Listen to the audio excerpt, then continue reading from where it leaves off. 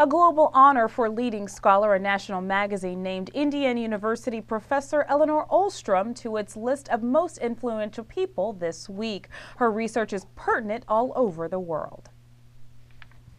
Time magazine named IU economist Elinor Ostrom to its list of the 100 most influential people in the world.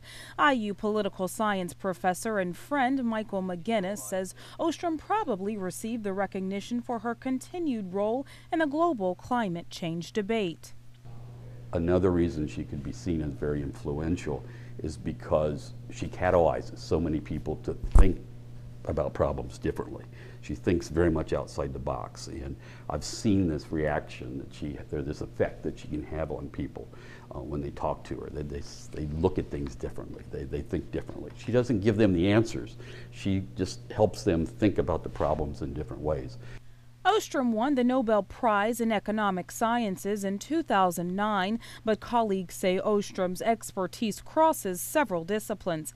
IU clinical professor Bernie Fisher says Ostrom has a skill for breaking down politics and policy in a way anyone can understand.